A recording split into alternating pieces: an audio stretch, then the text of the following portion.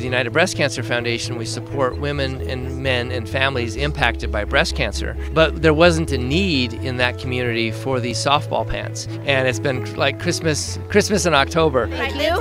It's very rewarding for us at Special Olympics Missouri to see our athletes come in and have an opportunity through the network of giving to receive free goods. Softball pants, baseball pants for all the athletes today here at the state games. We don't have women's pants. This is great. Absolutely love it. The smiles, the athletes, a lot of them say, well, what do these cost? And it's so nice to say they're free. Really comfortable, and I feel like several pros right now. And this is the tip of the iceberg of what we can do for Special Olympics Missouri. It means a lot to see an athlete walk away with a smile on their face.